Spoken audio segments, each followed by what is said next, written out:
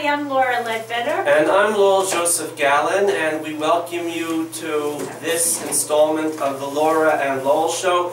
And we are very happy to have as our guest today Mark Stolzenberg, who is an actor and an acting coach, as well as a circus performer, and wears many hats when is or is not riding on a unicycle. And now I hand this over to Laura for some questions.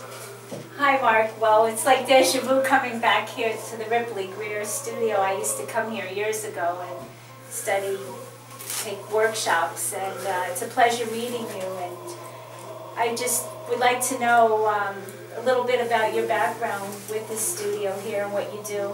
Well, I'm a professor at the New School University. Oh, okay. Where I created the curriculum for a course called Acting for Film and Television. That was about 15 years ago. Interesting. And then I started teaching on my own, just a little bit on the side, mostly for fun because I enjoyed it. And everybody kept telling me, "You're so good at this," you know. So I kept doing it, and the class was good.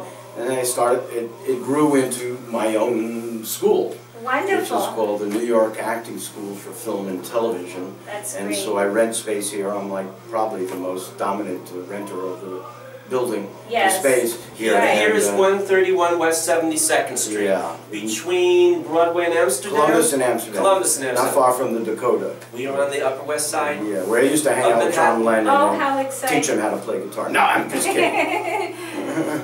But the motto in my life has always been follow my passion, and I'm not able to work in any kind of job that I don't really enjoy. Oh, I understand. I'm the same way. So, I've been down that road. Somehow I discovered that I really, you know... You're an artist. I've made a living my whole life as an actor, yes. and a circus artist and a writer. I write as well. I've got books published, screenplays, optioned, produce things. What kind of subjects do you like to write about? Right now I'm writing screenplays. Screenplays. Screenplays. I have about 4 different screenplays that I've finished. I've optioned 2 of them. I have 1 script that I just finished. I shot a movie, a feature film. It's in the can now. I'm just editing it. And then I've written non-fiction, how-to, when I was younger, how-to books about mime, clowning, and comedy. Right. Like with a lot of pictures. They were very successful, actually. When you say mime, you mean like Marcel Marceau? Yeah, when I was younger, I was a mime. I have a book called Be a Mime. I have a book called Be a Clown, and How to Be Really Funny. I like that. Is it something you can learn if it doesn't come naturally for those of us who are not born that way? Can you learn to be funny, or you got to have something to work with? That's a good question. It's a good question. It's like anything else.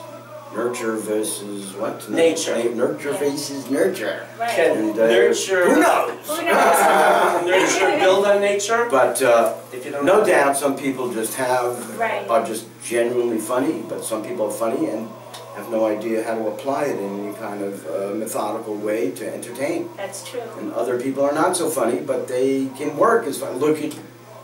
I can think of certain TV, I don't want to mention names, right, but I can think of certain TV people who are very successful on television, supposedly as a comedian or funny person, and they're not really funny. So right. They just were determined and worked very hard to get where they are. I want to add a historical note about Marcel Marceau, who died a few years ago, I think. He was, as a young man, in the French Resistance. He's a Jew from France. And one of the ways he honed his skills as a mime was he had to take Jewish children over the border to Switzerland. And it was very important to keep them calm and not panicking and hysterical. He would entertain them to disarm them by, this was life and death situation, where if they made a lot of noise, then they were going to be dead, and so was he. And he was able to get many Jewish children over the border to Switzerland with the French Resistance, and he used his skills as a comedian, as a pantomimist called a mime. That's fine, either way. When I was in the 1960s once, I think I actually got to see him live on Broadway. That's a good example of humor in the service of mankind, where the situation isn't funny at all, but you got to be funny because you got to save a life. Right. Back to you and screenplays, mimes, and the other things you were telling us about in your acting school. Do you... The thrust of my school is film and television work. Everything is on camera. Okay. So it's a little different than theater acting. Right. There's some of the principles are the same, but I specialize in camera work. That's what my first love is, to be in front of the camera and relating to the camera. Right. That's important. I remember working background in films and learning a lot about the camera. Let's add a note here. Background used to be called an extra. Now it's called a background actor. Did I get it right? I think so. Okay, you're a pro and Laura's a pro, but me, I am hopefully talent just raw. And like when I started acting again after 40 years, 2 years ago for the first time since high school, the kids would say, Laura, you got to watch some movies, you know, you're in them now. And I have to say that other than The Wizard of Oz, Mary Poppins, and Sound of Music, I got a lot of homework to do, but I am trying. So let's go back to you. You are both professionals, and you've worked your whole life in, well, you were... Different capacities. You were an extra, background actor in Yes. 15 films in 1 year, I think. I did 15 in 1 year, and it was like being in the military, basic training, and I learned a lot, and how they roll the cameras back and do the different takes until they get it right. Along the way, Mark, were you ever a background actor, or you skipped that?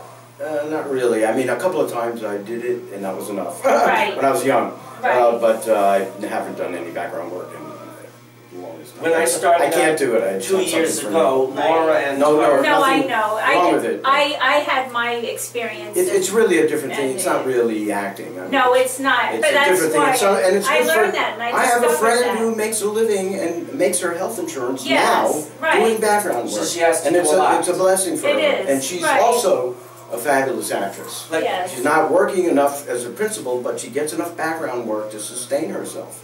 And God bless her. And you know, that's how I great. felt when I was I doing can't do it. I'd Right. rather do something else. Baron Rothschild, the founder of the Rothschild Banking House, who started with a small moneylender's table in the Frankfurt ghetto, said, and apparently sometimes people do say these pithy statements attributed to them, you can make a living selling matches if you sell enough of them. So what Right. Mark is saying is his friend, when there ain't enough work as an actor with a speaking part, because that's the definition. Well, of it's background really, actor that doesn't have background speaking, acting is right? not acting. It's not. It's really, not acting. No.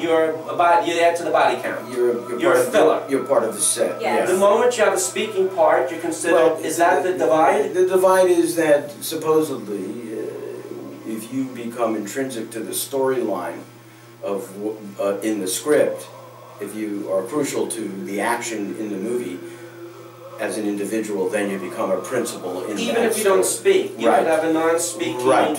pantomime part, like Marcel. Or just a reaction shot. I did something in City Hall with Al Pacino where I was just reacting to something.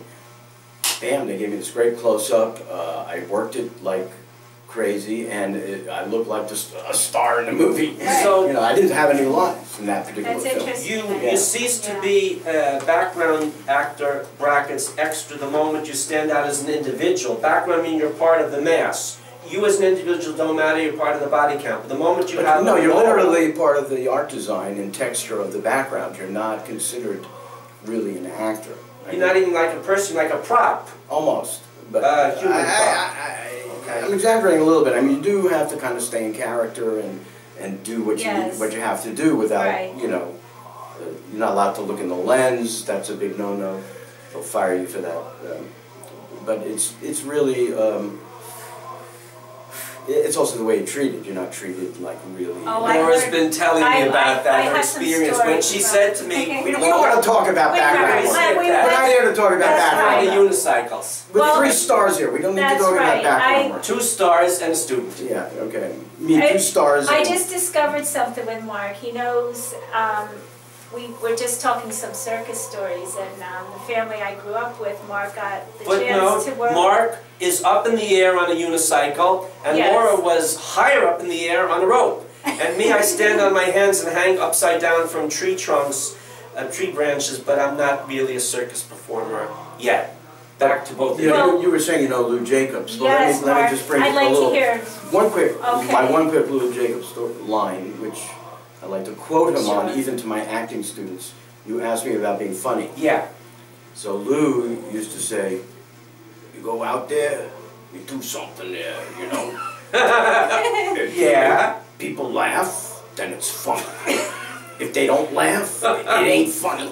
That's, That was the words of wisdom from Lou Jacobs. That's right, Mark. I remember him saying that. Yeah. In philosophy, you call that Occam's razor. Either you cut it or you don't. He was about 1,000 years ago the Catholic philosopher in Europe, and he cut through all the BS, and it was called his philosophical principle of cutting through the BS to the core was I think we have to leave. Occam's razor. So Well, thank you. we could continue this elsewhere. Sure. Okay, hold on. Hi there, you have room? Yeah. Okay. I didn't know you wanted to do this.